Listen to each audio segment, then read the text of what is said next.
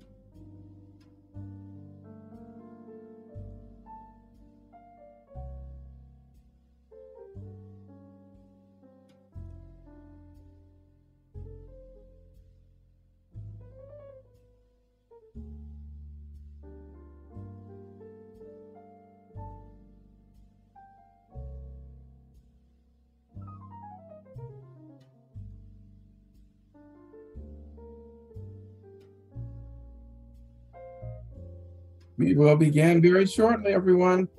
Hang tight.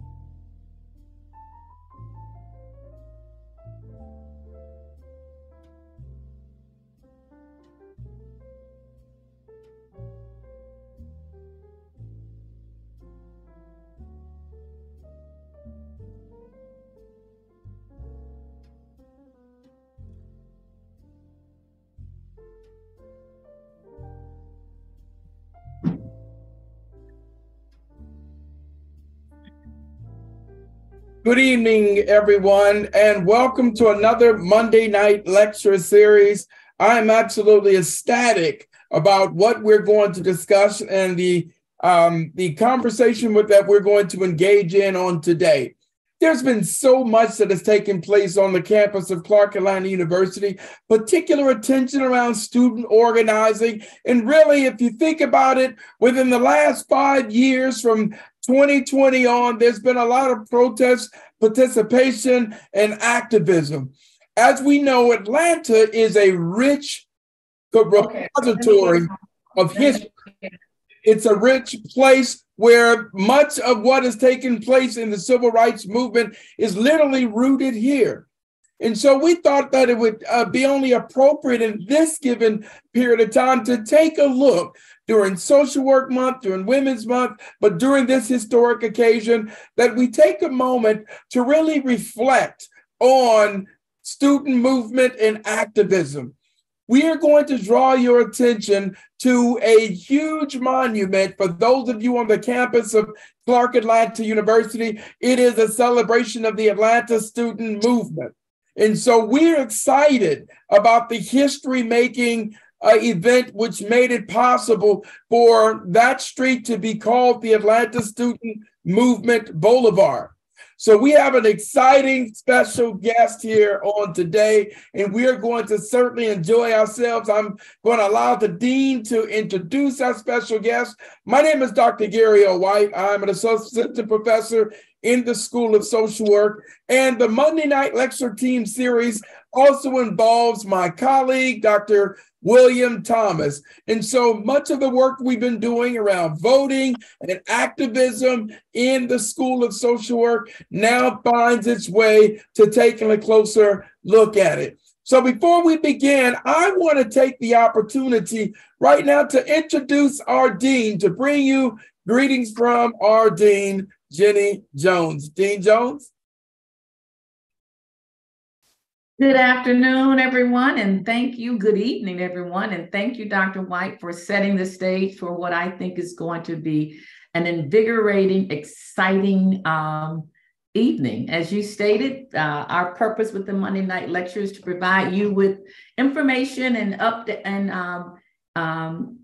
current and old information around what is so important to this profession. And tonight, I think our discussion around the Atlanta Student Movement, the impetus of that and how that movement has led us to the renaming of Fair Street to Atlanta Student Movement Boulevard. And I guess before we go any further, I want to poll, our speaker is coming on, who is City Councilman Michael Julian Bond. He's on as well, David. Oh, he's on. He's on. Okay. Yeah.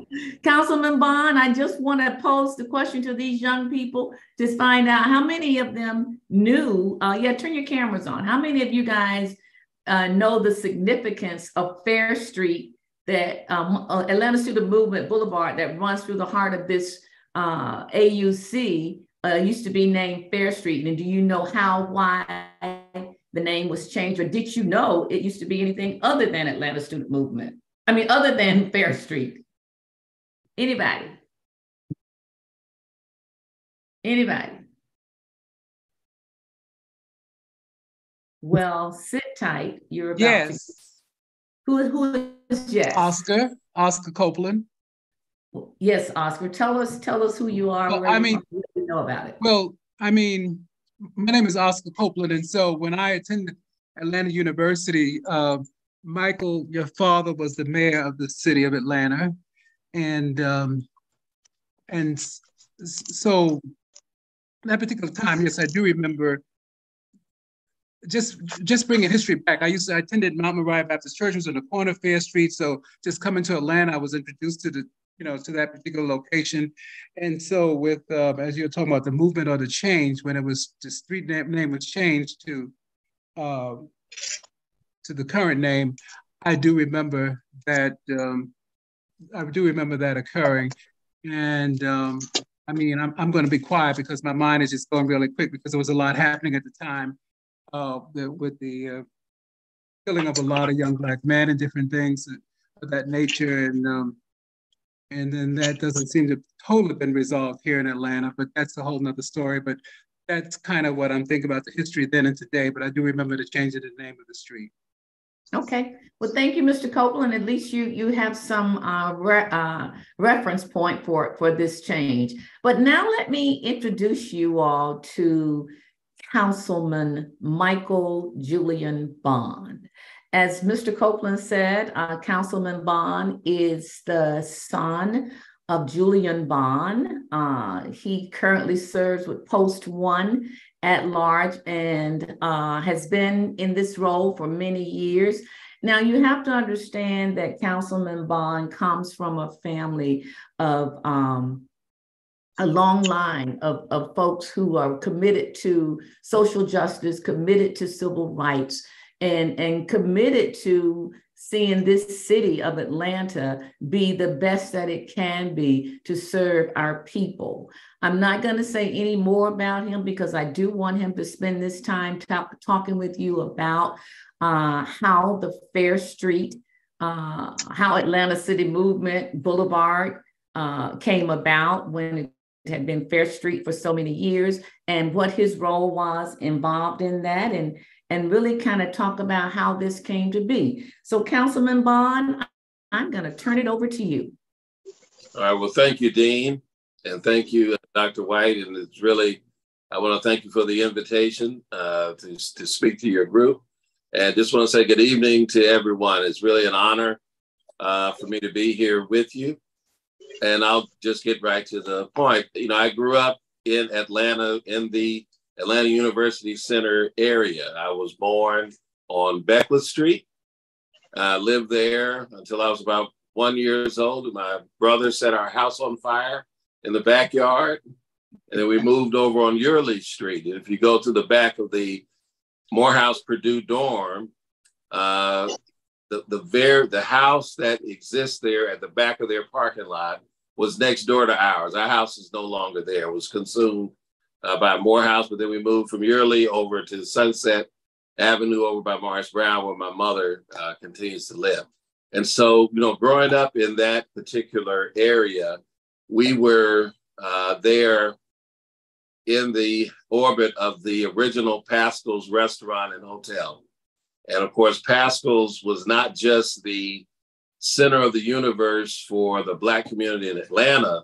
It really was the crossroads for traveling business people and politicals and artists, musicians, athletes in the Black community across the country. And so my parents were very much involved in initiating and forming the Atlanta Student Movement. Lonnie King, who was a student at Morehouse, who had come out of the Navy and was going to Morehouse, approached my dad and another friend of his, James Freed, at what was then Yates and Milton, was a Black pharmacy started by an executive from the Citizens Trust Bank and from the Atlanta Life Insurance Company, a business person and a pharmacist. It was there where the Clark AU Student Center now exists. They met, they had a lunch counter. They met in there and they talked about the students from North Carolina A&T who had been involved in sit-ins, had initiated the sit-ins and got a lot of national attention. They had a discussion that it should happen in Atlanta. From that discussion, they got with students from all around the various AU Center schools. There were 6 institutions, and they decided to begin a movement. And they formed a coalition called the Committee on Human Rights. The presidents of the institutions resisted at first because they felt that there would be some reprisals against the institutions, if not the students themselves and their families. And so Dr. Brawley, who James Brawley Avenue is named after, spoke up in that meeting and said that the president should get behind the students. Then Dr. Clement, who was president of then Atlanta University, said you should, if you're going to do this, because prior to this time, most of the civil rights activist advancements had either been negotiated through politics or had been litigated by the NAACP. So there were no real direct movements in Atlanta until this time. Dr. Clement said that you should put your grievances in writing and present them to the broader community so people understand why you're doing that. And so out of that came the Appeal for Human Rights, which was principally written by Dr. Rosalind Pope, who just passed away a month or so ago, and my dad and Ben Brown, who's a graduate of Clark Atlanta University, and some others. And they presented that document and they began their movement. That resulted in not only the desegregation of Atlanta, but also affected the 1960 presidential election, because when Dr. King, he had been asked by the Black leadership in Atlanta not to do a movement in Atlanta, but he got involved with the students in October of 1960. He got arrested, and Blacks at that time were Lincoln Republicans. Daddy King asked the Nixon campaign to get involved. They declined. The Kennedy campaign got involved, got Dr. King out of jail. From that, Black Republicans switched to Democrats, and they elected John Kennedy. And they put out a flyer which was called the Blue Bomb, which was a blue sheet, a blue colored sheet that Black ministers from across the Southeast endorsed Kennedy. Having said all that, growing up, I was born in '66, first generation of African Americans born constitutionally free after the Public Accommodations Act and the Voting Rights Act. We lived in the vicinity of Pascal, as I mentioned, on Yearly Street. We were always, we would go to Pascal's, of course, quite often. And growing up there from 1966 until adulthood, I've heard a lot of stories about people who had been involved in the student movement, had been involved generally in the civil rights movement, that stories weren't told or reflected. And in hearing how all these others, it seemed like every time I would go to Pascal's or would be somewhere over along MLK, whether it was at Busy Bee or Miss Frazier's cafeteria up the street, somewhere up there, or Alex Barbecue, you always run into people who had been involved, who had suffered greatly, had sacrificed a lot. There were a lot of people who were in school at the time at the various institutions who didn't finish because they got involved in the civil rights movement. And that was a badge of honor, to go to jail, to be jailed, to give up your education for something greater for the broader community. And now at this time in the future, where I was meeting and talking to them, it's almost like post-traumatic stress that you heard from those people who had been involved. There was a bitterness, they were grateful for having made the sacrifice, but there was still some bitterness there. And so I had served on this is my second iteration on the city council. When I was first elected in the 90s, I served in the district seat, and we did the historic Olympic markers around the AU Center because at that time, there was a lot of pushback from Olympic organizers and sponsors not to go into the Black community. It was a fear that, these international visitors would come to the Black community and be set upon by negative elements. And so that was an insult to many of us, as we said, you know what, this area of town is some of the most historic, not just for Atlanta, but nationally for the country. And so we wanted to make sure we put up historical markers so people knew where they were going. And, of course, the real experience of the Olympics, that was belied by the fact that, it's a proven fact that when Europeans come to America, they don't want to see more Europeans. They want to see the indigenous people. And, places like Alex Barbecue ran out of meat. Pascal's ran out of food. There were so many people there. Wow. But what happened over those years, though, is that people hadn't had their story told. So I left the city council in 2001. I returned. I was asked to run for this seat in 2009. And when I came back, I said, it was coming up on the 50th anniversary of the Student Nonviolent Coordinating Committee, SNCC. And so there on what used to be Raymond Street, that runs behind the AU Center Library from MLK all the way over to Old Fair Street, which is now Student Movement Boulevard, the second SNCC office in Atlanta existed.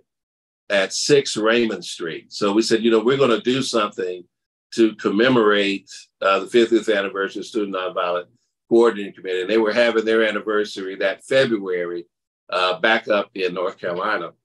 And so we got together, I put in a ordinance to rename that section of Raymond Street after SNCC, which even 50 years later was tremendously controversial in some people's eyes because of the work that SNCC had done in the 1960s, not just here in Atlanta, but of course around the country.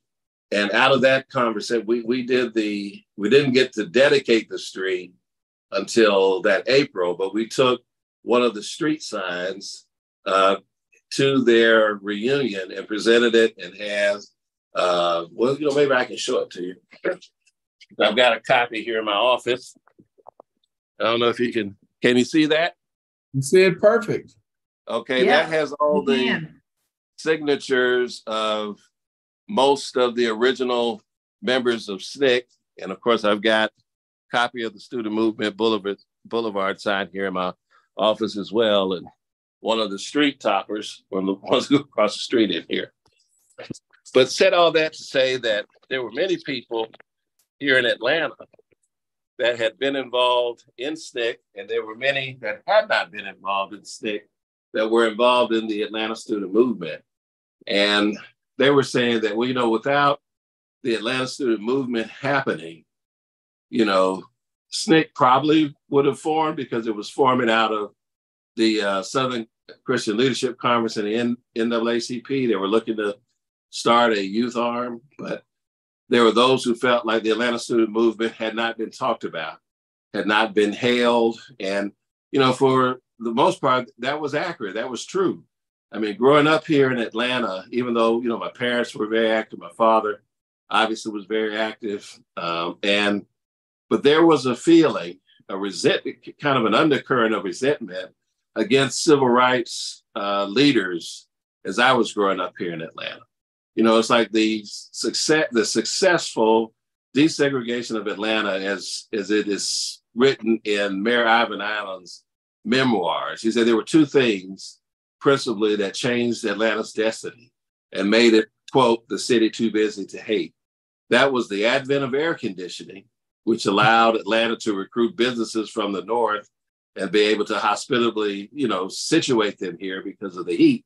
It's cheaper to do business. They got air conditioning. They relocated a lot of businesses, and the Atlanta Student Movement.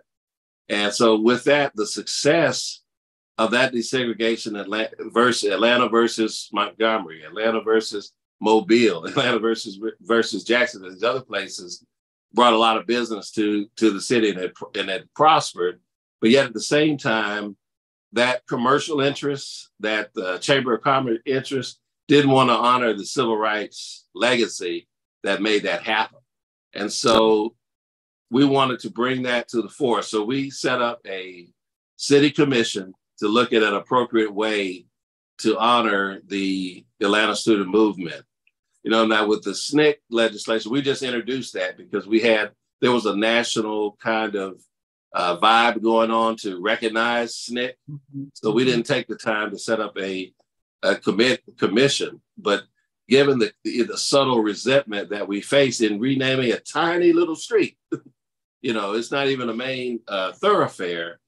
I wanted to make sure that we had full community buy-in. So we set up a commission representative of all the AUC schools at the time, because at that time, for the students who don't know, CAU was Atlanta University and Clark College.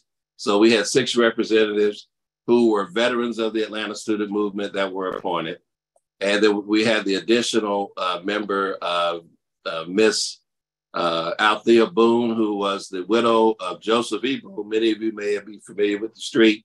He was the pastor of Rush Congregational Church that exists there, counter corner from the AU Library, who provided space for the students to organize for almost 5 years for free in his church. And they didn't just, they allowed them to organize. They fed the students. They accommodated them to let them use their, what was it called, a lithograph machine, no Xerox machine, a lithograph machine that you used to crank out copies on.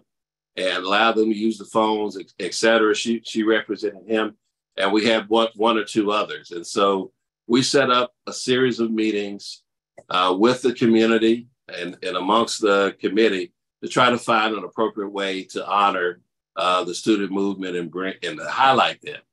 And during the course of that, we decided that we would do something broader than simply rename a portion of Fair Street. Now, we recommended Fair Street because it ran through the entire AU Center. It touches the majority of the schools in the area, either physically or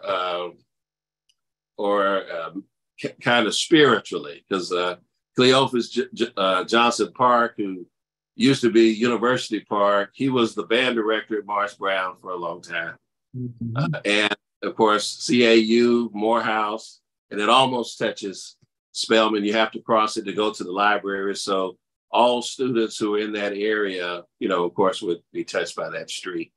And so we picked a portion. We didn't go across Joseph Lowry, Old Ashby Street, because we didn't want to get into the controversy of having homeowners probably, feeling one way or the other about having their street name changed, because historically, depending on who you're naming it for, what you're naming it for, and where you're doing it, you could either be embraced or it could be highly controversial. And so in this instance, we were very fortunate that the only resident who resided on the street was the president of Morehouse at the time, at the Davis House. That was, Dr. Franklin. And so he gave, as the only resident, he gave us a letter of support. And we were able to go to the city council and ultimately get a unanimous vote. Now, it was really strange when we had, if you could ever pull up that particular meeting to let the students review it, it'd be interesting because we had to lay it on pretty thick for some members of the council. And I don't mean those of European descent. There were one or two African Americans who are just squeamish about street renamings, period. And one of whom, whose father was very much involved in the civil rights movement, that was giving us some pushback. But we eventually, after the members of the student movement that were there and present spoke before the council, we were able to win them over. And so as a build out of that renaming, we have also designated a linear park tour. And the erection of some historical markers. There are two at the corner there, Atlanta Student Movement Blvd and James P. Brawley, where the movement initiated. There you can read, the account of what I've partially related here today, and see a copy of the appeal for human rights that's enshrined there now forever. And so we've erected about 13 markers in and around the AU Center and on MLK and in and around downtown, where the students, held their demonstrations. We had Dr. Brown Nagin from Harvard University, the author of Courage 'Tis Ascent. She wrote what is now the seminal book on the history of the Atlanta movement and the Atlanta Student Movement, to do the research for us. And also Velma Fan, who is a historian with ASLA. And so we're actually planning to erect 2 more markers on the campus of CAU about the quadrangle. We have another marker we will erect for Pascal's restaurant and for Sale Hall, which held a lot of the mass meetings for the students, to continue it. Now, one of the things that we wanted to do, and this is my fault that we haven't gotten this off the ground, those markers have the capacity to be digitally interactive. So we've conducted about 130 interviews with people who were actually there, as it relates to the subject matter of each marker, that can relate to you to tell your story. And we also had former Senator Vincent Ford, for his graduate work at CAU, did a thesis on the Atlanta Student Movement. And we have access to the audio interviews that he did that also, I think, number over 100. And so we're trying to get them into a space now where the QR codes and those things are working. It's easy to put the markers up, but it's very difficult to find somebody to make the back house operation come through. But when that's up and running, you'll be able to take a virtual tour with, from marker to marker to basically relive the Atlanta Student Movement deal. I have a link that I'm trying to find of some of those videos that I want to send to you that you could share with your students. And once I do, I will send it on. Mm-hmm. And we presented that at the AU Center Library back in 2018. It runs like a documentary, but it's not really an official documentary, but it's about an hour and 10 minutes sample of some of the interviews that we've done. And I'm glad we did them because many of the folks, unfortunately, have kind of passed on, including my father and Lonnie King. So it is really important. Oh, I'm sorry. I'm just talking. No, I just wanted to say, first of all, this is such rich history. I'm just filled with joy that as you talk about how this came about. But I wanted you to go back to something you said that was really kind of the impetus for my thinking about bringing this Monday night lecture to be. You talked about how you guys got community buy-in for the renaming of the street. And can you tell us a little bit more about what that means? Because we're trying to help. The purpose of these Monday night lectures for this year the theme has been focused on voter engagement, voter rights. And we're trying to help our students understand that voting is not just at the presidential level or voting at at that federal level, but the importance of city government. And you're talking about the involvement of community, you're talking about city government. And so I just wanted you to talk a little bit more about how you all got that buy-in and your involvement in the community in this process.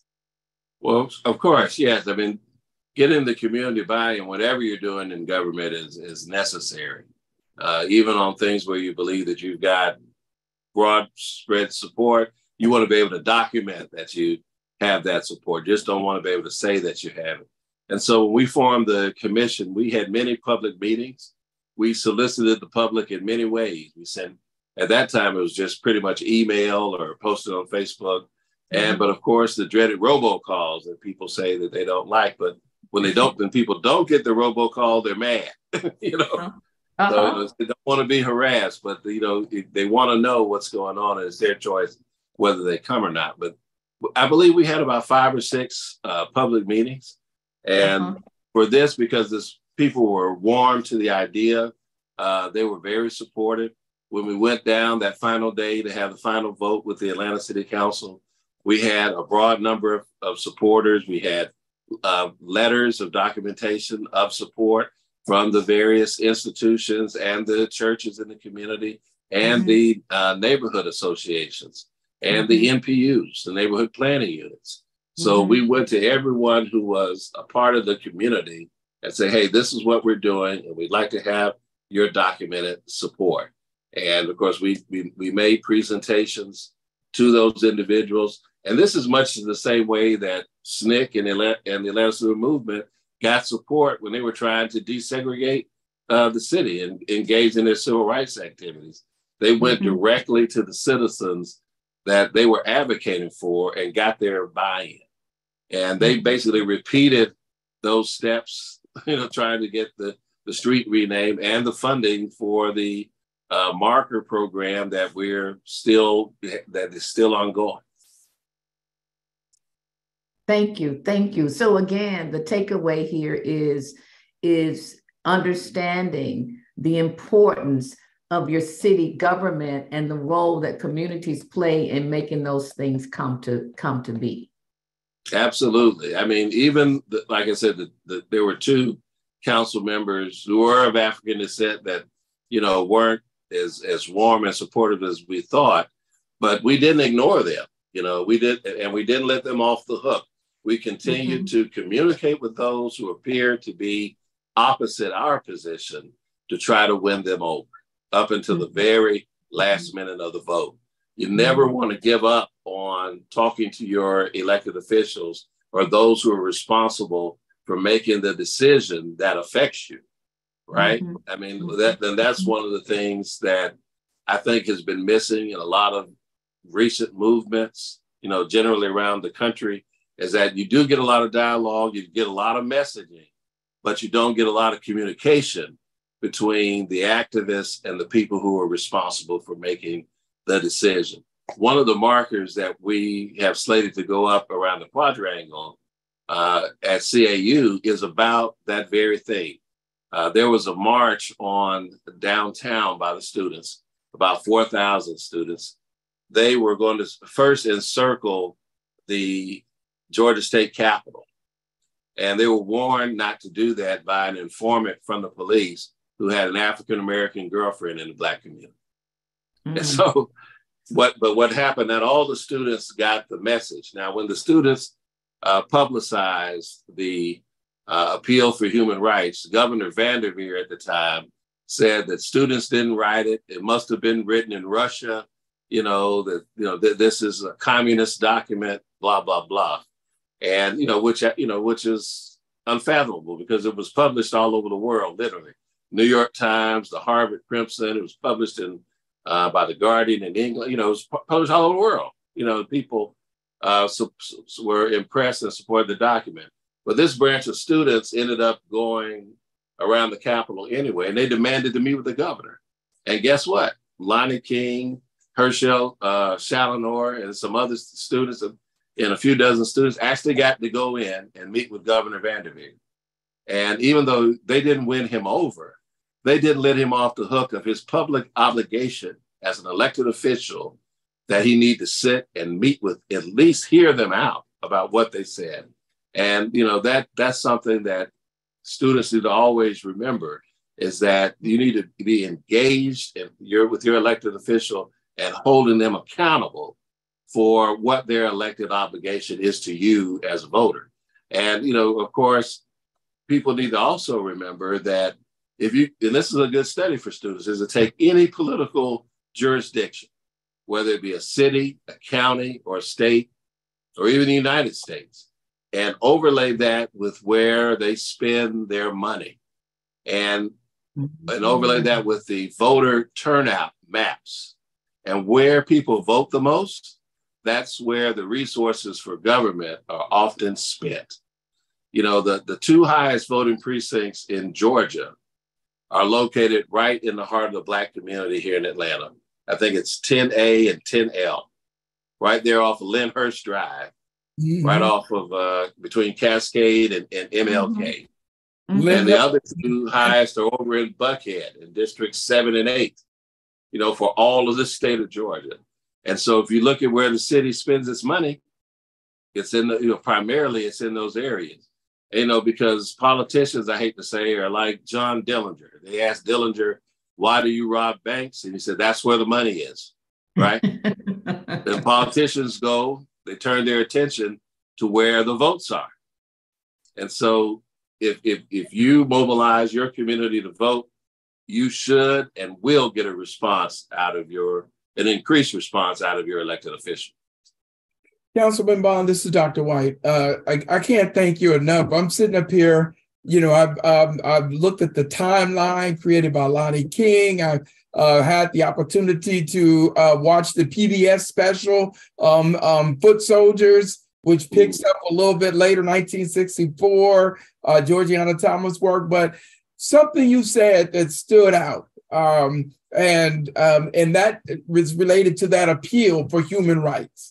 That two things. Number one, the appeal for human rights, when Rosalind Pope and your dad got together to write that. And it's interesting because Lonnie King referred to your father as among the intellectual leaders as well. And so when that work came in terms of crafting that, to listen to that governor and to watch the video of him claiming that it was impossible that some college students could have written this, to go as far as to talk about the communists. Now, that communist piece, which is definitely, if you have a chance to put this in context, because President Clement, well, all 6 of the the Council of Presidents were really, really nervous about that label of a communist act. But that document was so incredibly well written. Did your dad ever talk to you about that experience?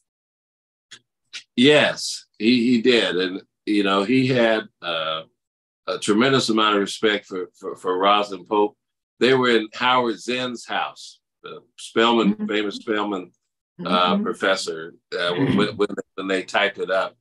And one of the things he related to me he said from his personal perspective as a student, he said what really bothered him, you know, one of the things that bothered him about segregation is that if he was an African-American going to an African-American institution, earning a college degree that is supposed to be recognized in the public and private sector, you know, for just having completed it, you know, this is something he's achieved, and yet still it's going to be devalued only because of the color of his skin, where he knows he's working harder at Morehouse, right, than some of these other folks might be working in some of these other majority institutions. He says, why am I investing? So how can I invest in this knowing that I'm only going to get a second class result? And so he said that we have to have a level of equality. We have to have a level of human recognition between peoples so that we can be equal, so that we can be free. Because as long as there is a perception that people of color are less than, then, you know, if you know, you're not a full human being. You don't have the full recognition of human rights. And so, you know, he said at first they were kind of bummed about having to write it because they felt like it was obvious what they were facing. You know, it should be obvious to everybody. But, you know, he said as time has gone on, so he appreciated it that they actually had taken the time and set that out. And also want to point out, particularly for students, is that, you know, they had allies who were older in the business community and in the religious community that helped to pay for that ad to go into the journal Constitution at the time, because they had to pay for it, you know. And so, you know, you have to have good allies to go into your fight with you to help you make it, you know, down your road. I was particularly surprised when we look back on that, the way they engaged the faculty in this regard, but also recognizing that the leaders of the university were very nervous. I mean, and really incredibly nervous. But something these students did, and you touched on organizing before, or the Dillinger, let's call it the Dillinger approach. Something you said struck me in terms of what these students did during this movement. They decided to protest, according to Lonnie King, they decided to protest public tax-based institutions. Mm-hmm. So going after Greyhound bus station, Trailways, Atlanta City Hall, Fulton County, and the state capitol. Why was that so important to you think, as in terms of what you've learned or you've heard? What was so important about that? Well, that was important because it is where someone who has a private institution probably could argue that their institution is private, that they have certain rights to either give access or restrict access to their private institution. When you're talking about taxpayer-funded public institution, it's, you know, just undisputed. Everybody pays taxes. And so if you're going to accept my taxes but not accept me, that is, that is fundamentally wrong. And so going after these public institutions where, you know, it's just undisputed that, hey, I've paid to support this institution, you should not be able to keep me out, you know, is a brilliant philosophy to go after. And, you know, we just honored Charles Black down here a week ago at City Hall. He led almost a couple of hundred students on that same day. It was March the 9th. Yeah. It was the anniversary. And, you know, they got arrested and went to the city farm. You know, 76 students, you know, they were arrested. You know, my dad and I think about 12 others were arrested at Atlanta City Hall, where I am right now, down in the cafeteria. You know, they went down to several of the, I think the state cafeteria, and they got locked up down there at several other places. But these are all places that are taxpayer funded, that, you know, that everybody has made a contribution to. And if you're going to accept my money, you should be able to accept me. Mm-hmm. That's so important when we talk to students, and just the study, you know, we have the term Sankofa, means go back and get. And often we're trying to tell students who, you know, when they want to be activists or engaged, we say you have to go back and study the organizers of old. In doing so, you'll see that everything that they did was part of a plan. Mm-hmm. It was so impressive to me as you studied it, that they were very strategic in terms of certainly what they do. What type of advice you give students now around community engagement and being involved, and why is it so critical to organize today? Well, what I try to advise people to do is the very same advice that you would give, is to go back and study what has worked. You know, when you look at a lot of the documentaries like Eyes on the Prize and others, one of the great things is they show all these great movement marches and all these great demonstrations.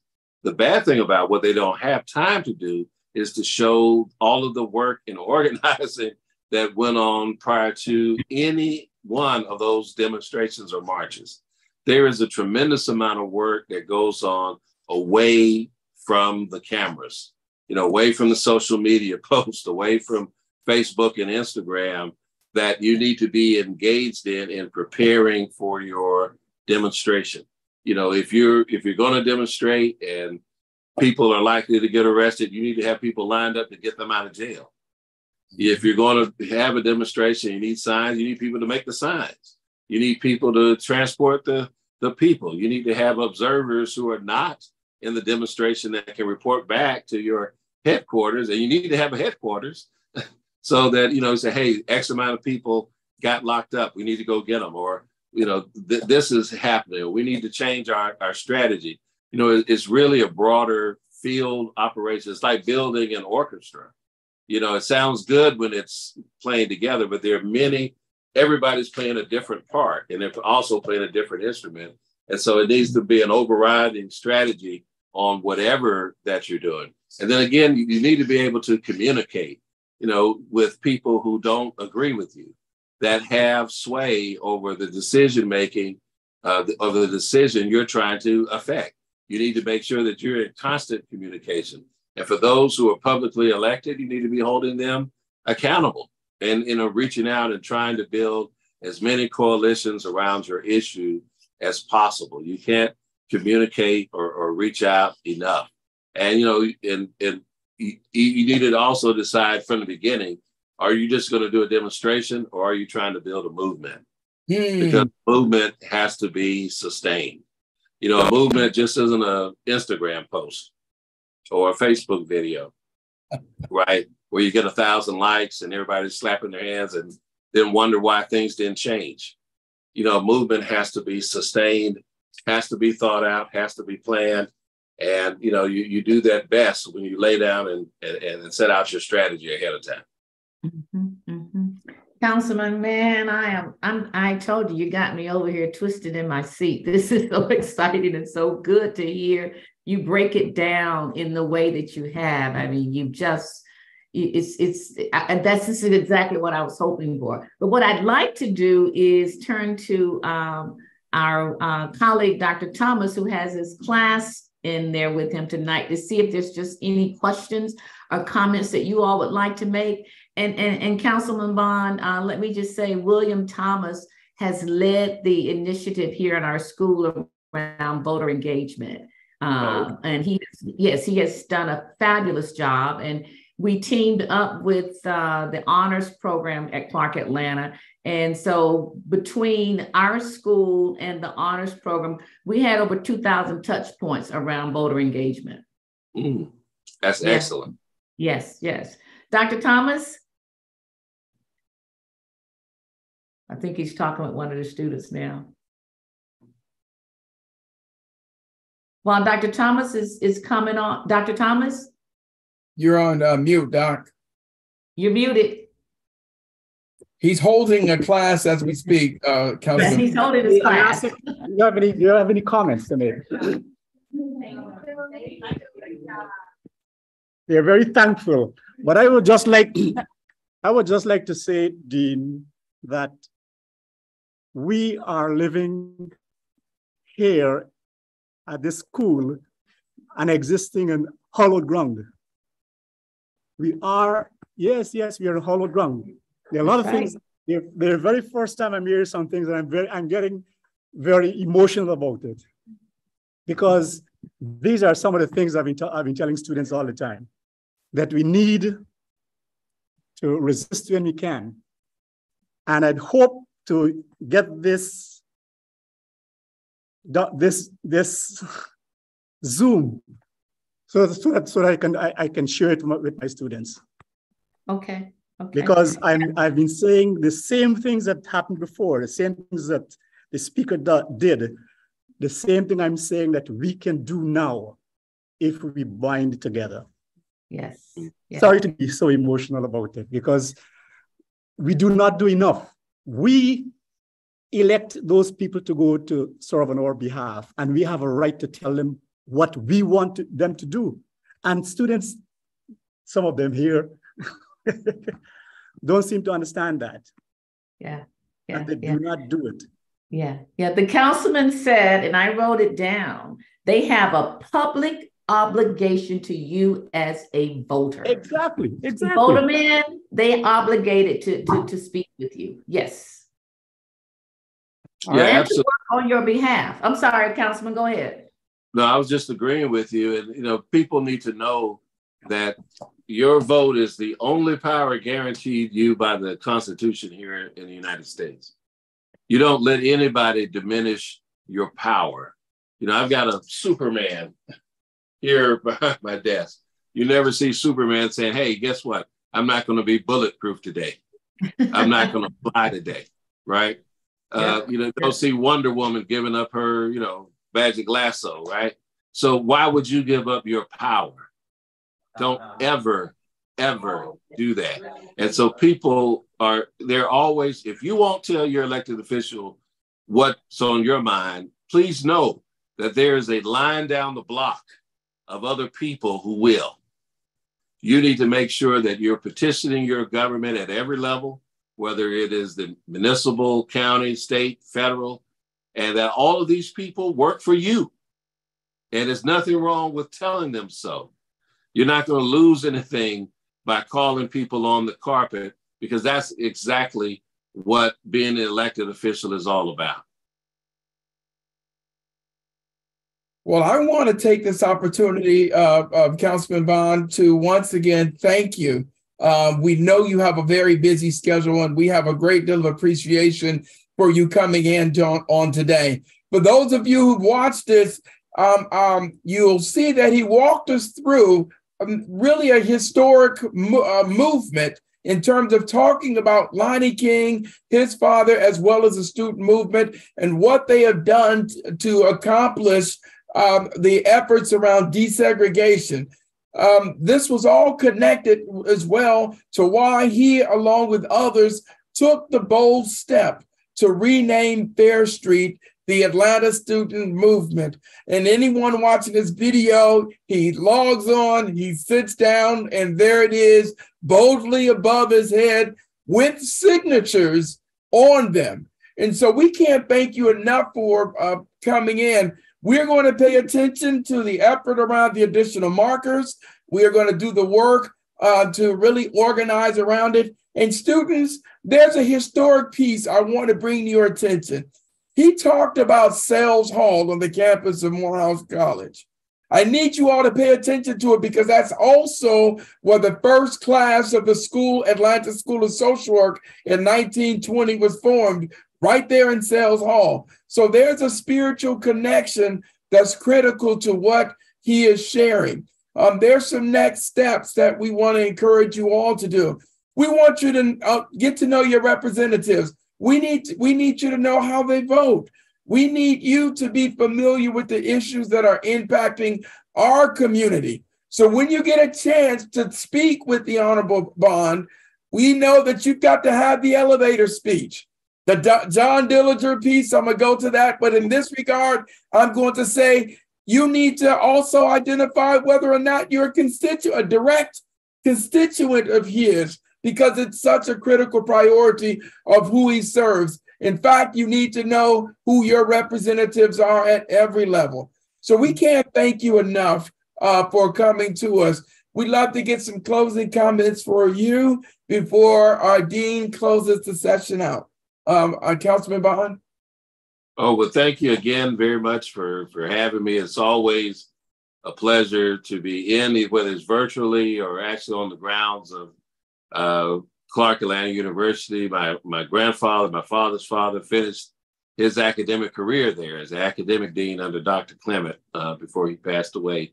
And so, and having grown up right there on the edge of the campus, you know, I always love an opportunity to come and participate with the students. But I just want to also just extend an invitation to the staff and the students. If you need me for anything, I want to provide my numbers for you.